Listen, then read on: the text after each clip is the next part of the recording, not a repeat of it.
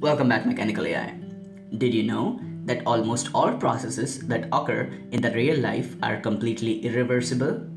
This makes us wonder, what is irreversibility?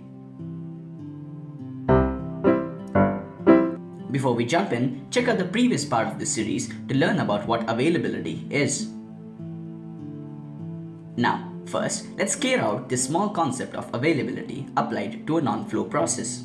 Here, let P1 be the ambient pressure and V1 and V0 be the initial and final volumes of the system respectively. If, in a process, the system comes into equilibrium with the surroundings, the work done in pushing back the ambient atmosphere is P0 into V0 minus V1. Availability in such cases is the difference between F0 and F1, where F is equal to internal energy at the state added to the product of final pressure and the state volume, and the product of Fp0 with entropy of that state subtracted from it. The actual work done by the system is always less than the idealized reversible work. The difference between these two quantities, that is, the ideal work and the actual work of the system, is called irreversibility. It is often referred to as degradation or dissipation. Efficiency, according to the second law, or Exergy efficiency, as the name suggests, computes the efficiency of a process, taking the second law of thermodynamics into account. The Exergy balance equation of a process is given as Exergy intake equals the sum of Exergy output, Exergy lost, and the Exergy destroyed.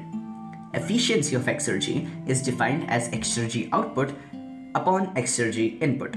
Rearrange the Exergy balance equation and substituting, we get Exergy efficiency ETA B equal to 1 minus the sum of Exergy lost and Exergy destroyed divided by the Exergy intake. For all engineering systems, this can be expressed as ETA B equals W net upon m dot fuel into standard Gibbs free energy of reaction at temperature T and pressure P0, which is usually 1 bar. Hence, we first saw what availability applied to a non-flow process is, then found out what irreversibility is, and then defined efficiency according to the second law. So like, subscribe and comment with your feedback to help us make better videos. Thanks for watching. Also, thanks a lot for those constructive comments. You help the channel grow. So, here are the top mechanical EIs of our last videos. In the next episode of Mechanical AI, find out about what the properties of steam are.